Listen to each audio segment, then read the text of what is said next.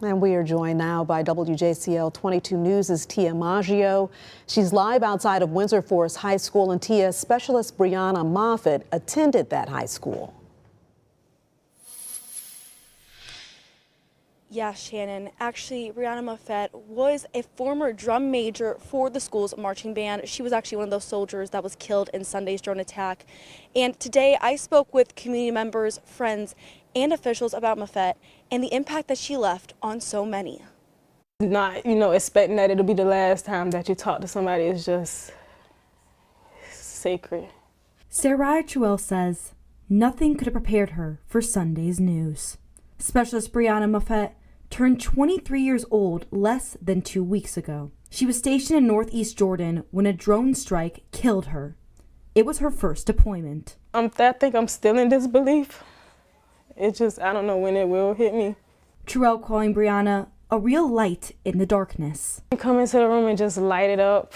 She was very outgoing. I'm more preservative, so she would get me out of my shell, which I loved about her. And Truell says it was always Brianna's plan to serve, just like both her parents. Following in the footsteps was always her outlook, and serving her country was her goal. She just dedicated herself. She really dedicated herself. I'm sorry. Congressman Buddy Carter says he doesn't know what the government's response will be, but that there will be one.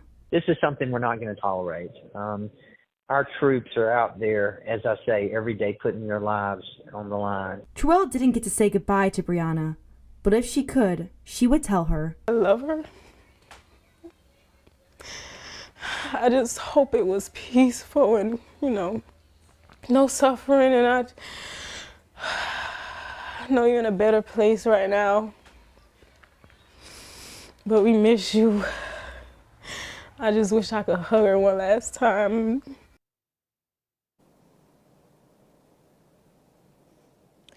And Truell says Moffett's family plans to hold a candlelight service once they return. Back to you. All right, Tia, thanks so much for that live report tonight. And Windsor Forest Marching Band also says it's working closely with the family and school on a possible memorial.